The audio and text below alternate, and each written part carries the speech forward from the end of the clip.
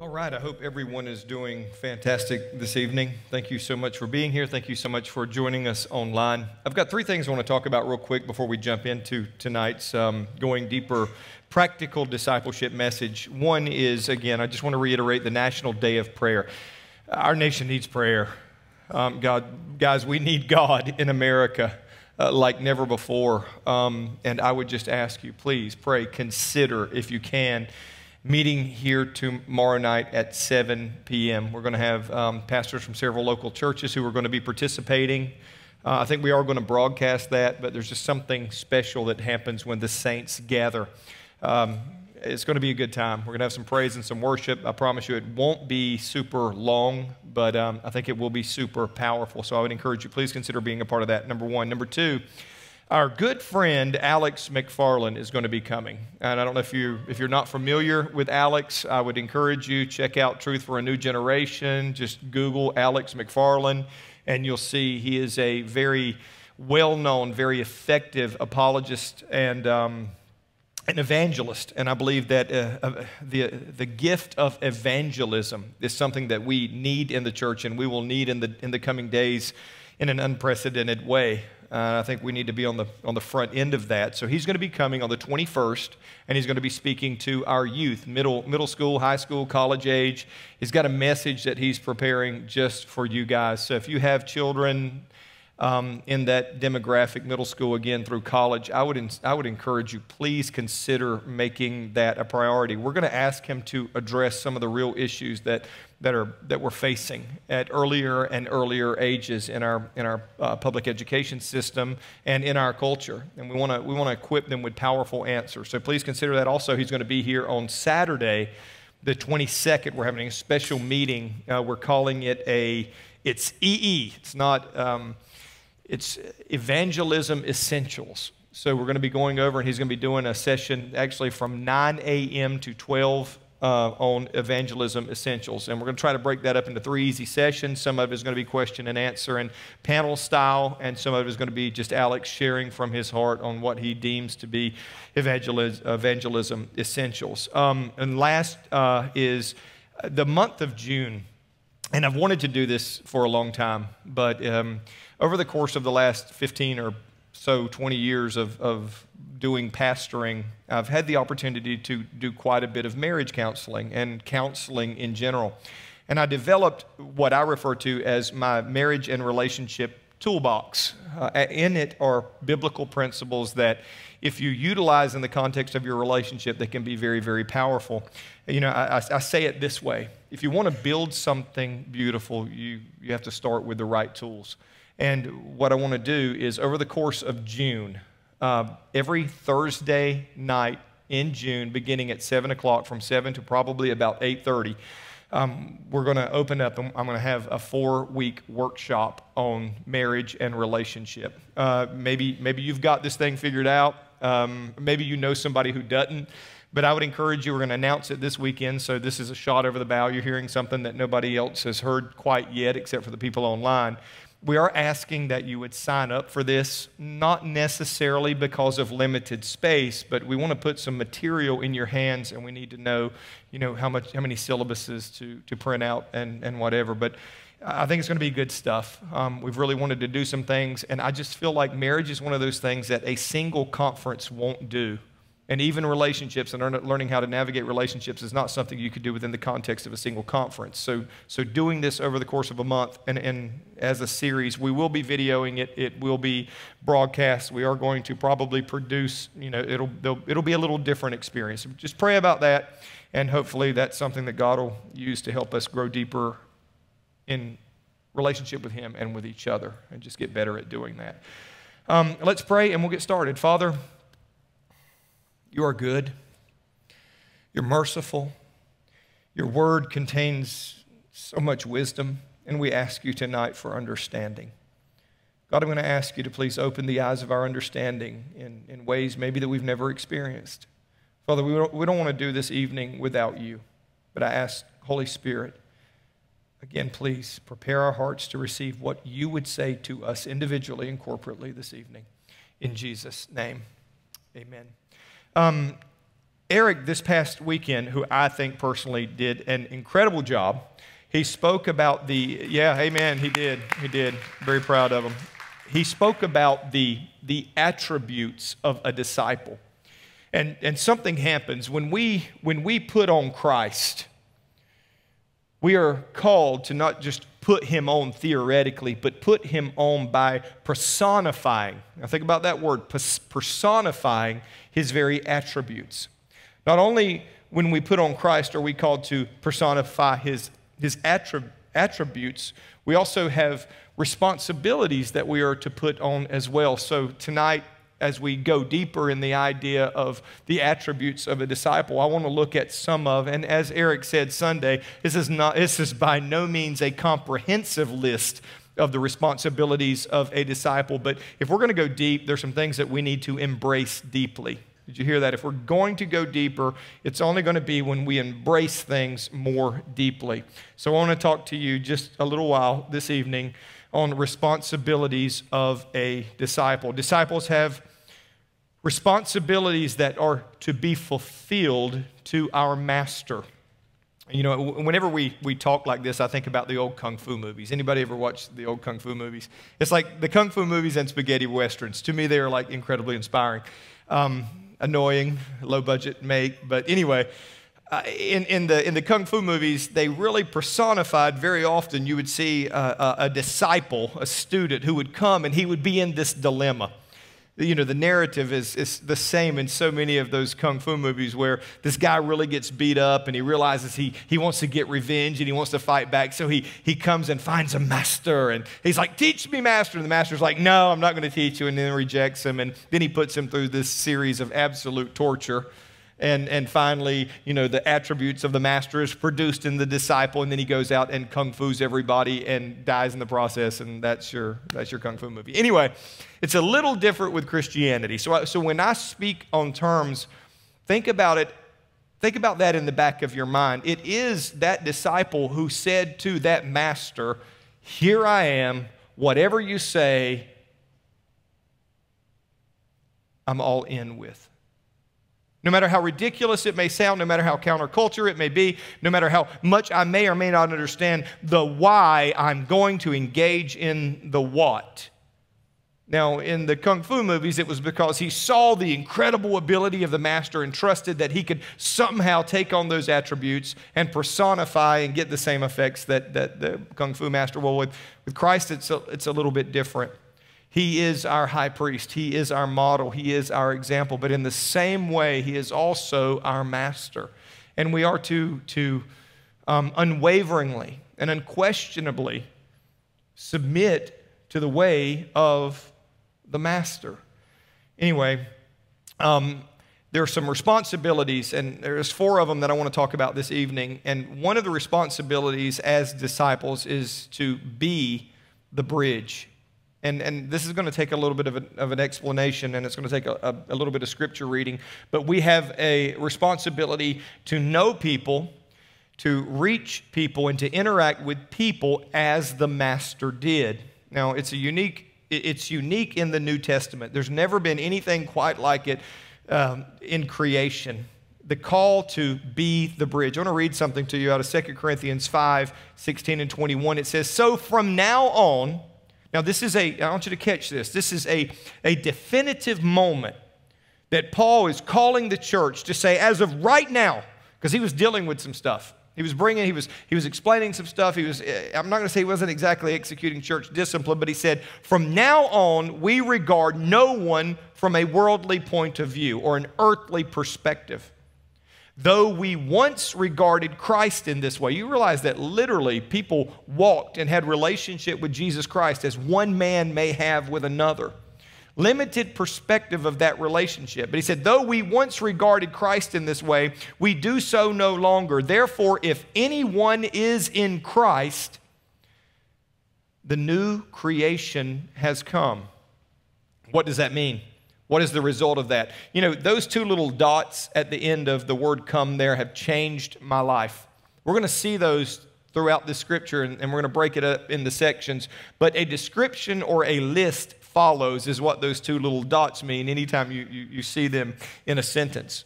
Therefore, if anyone is in Christ, the new creature has come. And he says what that means is the old has gone and the new is here. And the truth is, Paul understood this. We will never walk in the new until we absolutely abandon the old. He's talking about here in context our view of how we see each other and how we interact with each other. You will never be the bridge to people that God's called you to be if you continue to look at them from a worldly perspective and not a heavenly paradigm. You won't see them as objects of God's mercy. You'll see them as catalysts of your frustration, right? So from now on, we regard no one from a worldly point of view. This is the true disciple perspective and responsibility. Though we once regarded Christ in this way, we do so no longer. Therefore, if anyone is in Christ, the new creation has come, the old has gone, the new is here. Change, not in the way we see, but the perspective from which we see. He continues, he says, all this is from God, who reconciled us to himself through Christ and gave us, and here's the responsibility that I'm talking about, here's the responsibility to be the bridge, and gave us the ministry of reconciliation. What is the ministry of reconciliation? You see the two dots again, right? So he's going to give us that God was reconciling the world to himself in Christ. Now, that ministry of reconciliation means the service or the labor of reconciliation. This is the labor that he did and wants to continue through us. As we accept our responsibility, this is what is accomplished. The ministry or the labor or the work or the service of reconciliation. That God was reconciling the world to him in Christ, not counting people's sin against him. And he has committed to us the message of reconciliation. So the ministry of reconciliation. Christ is the means or the catalyst of reconciliation. Forgiveness by God through Christ is the work that he has completed and he's asked us to carry on. He continues, we are therefore, and this again, responsibility, we are therefore Christ's ambassadors. Now, I want you to hear the terminology here. As though God were making his appeal through us. You talk about a responsibility. You understand, and that's the definition of an ambassador. We are therefore Christ's ambassadors, as though God himself were making his appeal through us. Now you understand how we're the bridge. We implore you on Christ's behalf. Now how do we do that? And how do we implore the people? What is that message of reconciliation that is a result of having the responsibility of the ministry of reconciliation? See the two dots. Here's our message. Be reconciled to God. God made him who had no sin to be sin for us, so that in him we might become the righteousness of God. That is our message. The ministry is what he's done. We carry that on. It's carried out. It will continue to be carried out through Christ as our high priest. He made it possible. Our bridge is the bridge that we become to people in God's stead is to connect people with that reality, the message of reconciliation. We, disciples, are the bridge of expression for reconciliation between God and man. I want to say that one more time, and I want you to hear the complexity and the truth and the responsibility in that statement. We, as disciples, are the bridge of expression for reconciliation between God and man. I didn't say the mediator. There is one mediator between God and man, the man Christ Jesus. But you understand, how will they hear except someone tells them? This is our job, the message as a result of the ministry of reconciliation, to implore people as if, now how many times have you stood before someone and the Spirit of God rose up on the inside of you to the degree that you knew that if God himself was standing, and I've said that to somebody, I said, if Jesus Christ himself were standing here before you right now, this is what he would say. And you say, Pastor Tony, that's arrogant. And how do you know that? Because what I was telling them was exactly what the Word of God says. And we're going to get to that in just a moment. But guys, that is the absolute reality that if we don't embrace, we will never exemplify.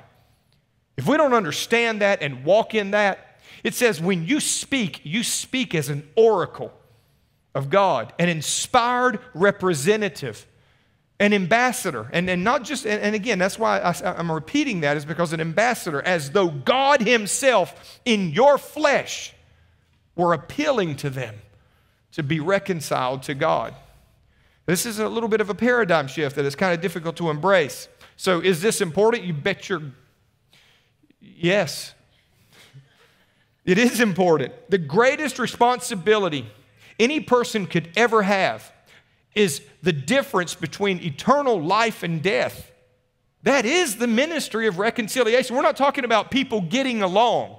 We're not even talking about nations not warring. We're talking about life and death, heaven and hell. We're talking about the kingdom of heaven. We're talking about man being reconciled, outside of which there's absolutely no hope. And everything you do will die on this earth with you if the reconciliation doesn't occur. And God is going, how will they hear if you don't go?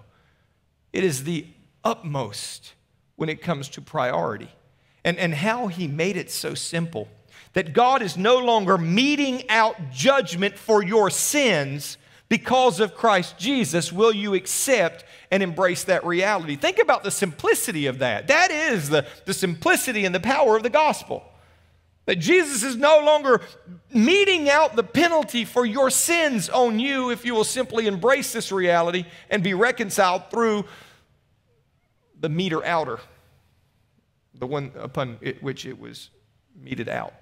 The punishment was placed, Jesus Christ. It's good news. So responsibility of a disciple, number two, and these are the components of that. Number one is, again, be the bridge God's called us to be. And number two is to know the master. How can we tell someone of whom we do not know? Becomes the question. See, knowing Jesus personally and intimately is the greatest invitation that's ever been offered to humanity. The God of the universe would want to know us. Again, knowing Jesus personally and intimately is the greatest invitation ever offered to humanity. We must know the master, to which, guys, there's absolutely no higher calling or higher opportunity. That is a responsibility. We have a responsibility to intimately know whom we represent. And you would think that if I call him master, he asked this several times. He said, why do you call me teacher? Why do you call me master, yet you don't do what I say? They didn't know him. There's something that happens there. We're going to get to that in just a minute. We must know the master. There's no higher calling. All of Christ's power was out of the overflow of the relationship with his Father. That's why it's so important for us to know the master. All of your power, all of your effectiveness, everything that you are. Jesus said it this way, if you abide in me and I abide in you, then the life that I have will flow through you. I am the vine, you are the branches. Overflow to know the master. Great responsibility of the disciple. John 1:10 says it this way. He was in the world, and these are some verses that I want you to really consider when we talk about knowing the master. He was in the world, and the world came into being through him, and yet the world, listen to this, did not know him. Did not recognize, did not, listen to this, even acknowledge him correctly. Now, what does that mean? I believe there's three warnings here that we need to really glean. Number one, not recognizing who he is doesn't change who he is. He was the creator. He was unrecognized and unrecognizable to the world because of their blinded eyes. And we'll get into why they were blinded in just a second. But it didn't change who he was. The reality was, whether you acknowledge it or not, the master, creator, maker of all the heavens and earth walked on this earth and tabernacled, as the King James would say, with us for a while. even though, think of the people who walked by. So consumed in the day with their businesses and everything else that God himself walked by them and they never even thought about it. See, I'm going to tell you this. When he said to the disciples, go saying the kingdom of God is at hand, do you realize every time you walk by it, whether you realize it or they realize it, if you are a disciple, the kingdom of God has come near them. Not only the kingdom of God, but all of the attributes of the kingdom of God, all the power, all the deliverance, all of the reconciliation, forgiveness, love, joy, and peace of the kingdom of heaven has come near, yet people may not even recognize it. And they certainly will never recognize it if we never verbalize it.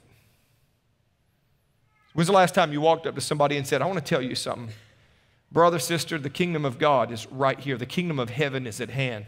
Righteousness, peace, and joy, truth, and wisdom. They are right here in front of you. Will you listen? I'm just telling you, I know we don't take that approach. I know that's not popular evangelism, but what if we did that? What if we said, the God of the universe is here and attentive?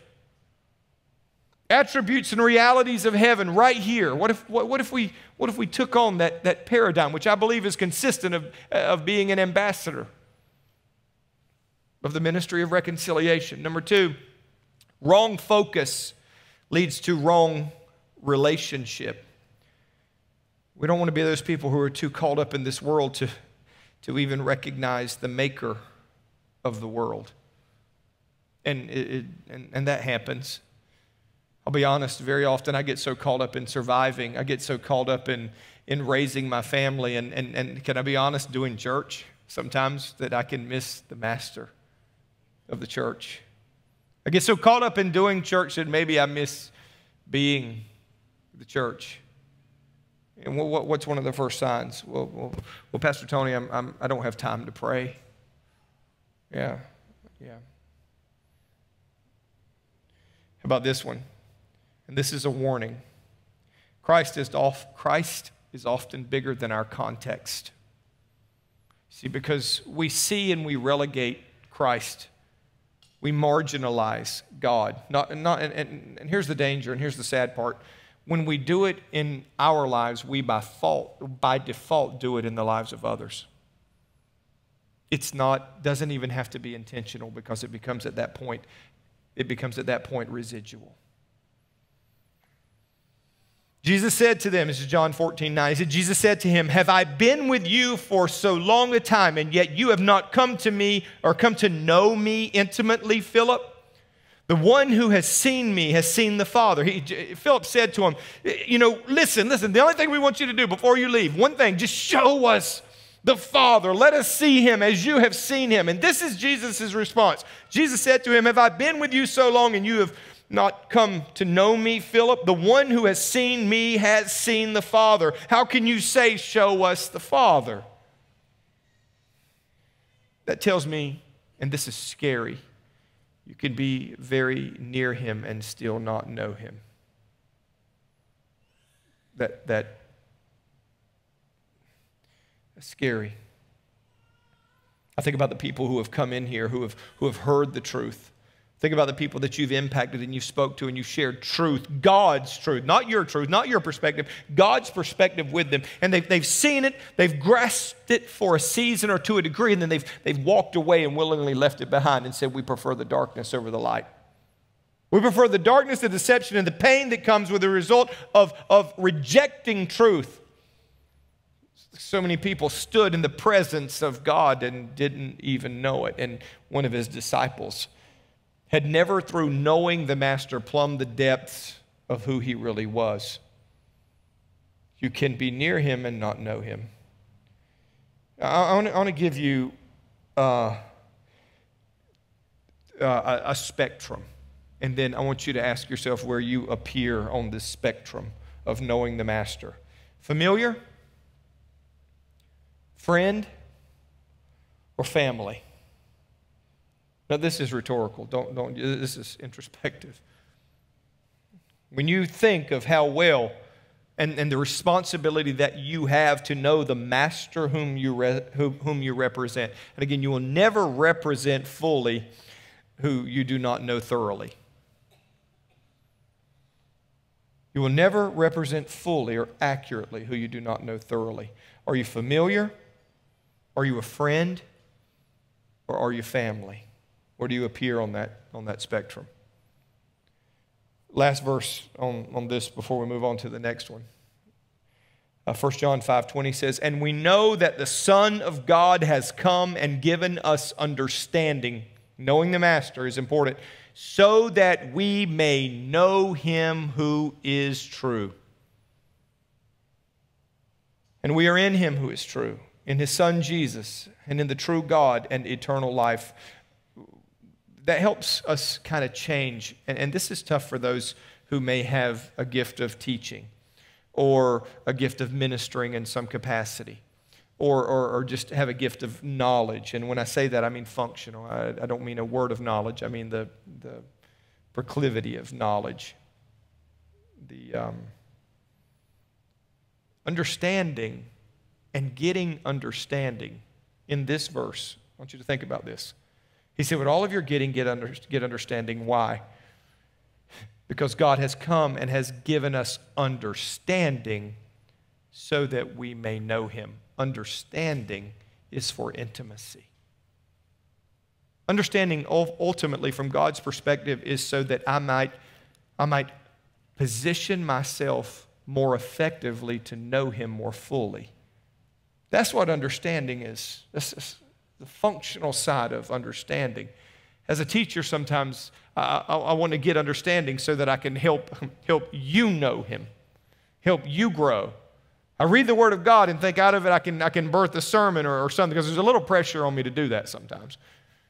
I'm just telling you. Don't know where that comes from. I'm assuming it's all made up because it's not real, but it's real here, you know. But I can never forget, we can never forget the study that we're doing, the understanding that we're striving to receive is for intimacy with him first and foremost. We must first consume it. First ones, the Bible says we must be first partakers. All right, number 3. And this is a responsibility of the disciple. We have an obligation. Listen to this. We have an obligation. We have a living stewardship placed upon us as disciples of the Master to know the truth. We have a we have an obligation to be stewards of the truth. Now, I'm not talking about watered down. I'm not talking about diluted. I'm talking about the truth. Truth, again, being synonymous with the word reality. We have an obligation and a stewardship of truth. 2 Timothy 2:15 says this, be diligent to present yourself approved to God, a worker who does not need to be ashamed, accurately handling, administering, utilizing, promoting, personifying the word of truth. Be diligent. Truth is the power or the keys to release the captive. He said this. He said, you will know the truth and the truth will make you free. Now that not only works for us, I believe it has to work on us first and foremost, but that will also work in the lives of others. That's why he said, when you go, say the kingdom of God is at hand, and the truth that you deliver has in itself the capability, the potential, the dunamis, the power to bring freedom to whatever captivity that person you're standing in front of is facing. Counselors enjoy this. Christian counselors get to experience and see this, and it is incredibly fulfilling when you see somebody who's been operating in a deception, and that deception has crystallized in their life to the point that it has caused destruction and captivity, and you're able to see that deception, and then you're able to pull out that truth, the truth bomb, and explode that lie. Bust open the gates of their captivity by renewing their mind and saying, you know what, you don't have to be. This is a glass ceiling. This is a pretend prison. You'll know the truth, and the difference is you can let go of that lie and you can embrace this truth, and with that truth, just crush that thing.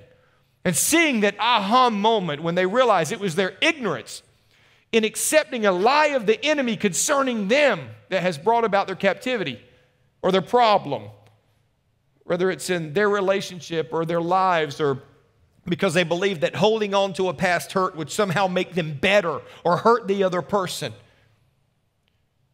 Just a plethora of different things. But truth is the power or the keys to release the captive. We are to be exercised as disciples, followers of the Master in truth. Now, knowing truth requires 4 things according to this verse. To really utilize effectively truth, 4 things. 1, relationship. Relationship. And we learned that from the last verse. Number 2, in this verse, it says be diligent. We understand that it requires diligence. So relationship. Why relationship? Let me back up for that for just a second. The reason fully embracing and recognizing truth requires a relationship is I'm going to blow your minds here. Many of you know it because truth is a person. True or not? Jesus said, I am the way, I am the truth. Here's why truth is so powerful to setting captives free, is because when you walk in truth, you're not walking in a state of mind. You're walking in a powerful presence. So when you're walking, you're living, you're executing, applying truth in your life, that truth out of the overflow will go through, and it won't just set you free. It'll begin to bust people around you. Because truth, again, is a person, and that's why one of the requirements for really knowing and embracing effectively truth is relationship. Truth is a person. I am the way, the truth, and the life. So when you say, I love truth, do you realize that truth for love is paramount to a love for God? On the same note, listen to this. When you reject truth, who are you rejecting? You're not rejecting a principle or a platitude. You're rejecting a person, but we don't see it that way. When you reject biblical truth, given either directly from the Word of God or through counsel or through wisdom or through inspiration of the Spirit, when you go the other way, you're literally not just walking away from truth, you're walking away from a person. For requirements of knowing truth is 1, relationship. Number 2 is diligence. He said, be diligent. I love that verse. Be diligent to present yourself approved to God. You know, and I think that's something that we miss, diligence. And that's why that he used the word disciple to describe us, which the root word is discipline. A disciple is a disciplined follower of Christ. Self-discipline, yeah. Biblically discipline. So you hear diligence in that word. A requirement for knowing truth is that we be diligent to discover it and seek Him out. Number 3, understanding. This one's kind of big.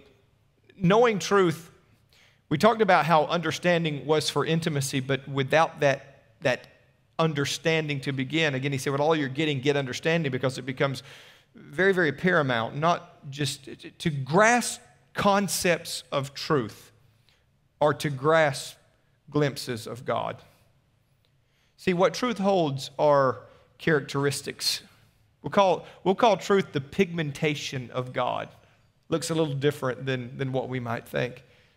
But when you see truth or reality, then you begin to see the goodness of God. You begin to see the mercy and the grace and the love and everything that God is held there in immutable, unchanging truth, love. So understanding requires understanding, because if you don't have understanding, you'll never have accurate application. See, truth goes beyond just a understanding. It graduates to an application. And that's why those really go hand in hand.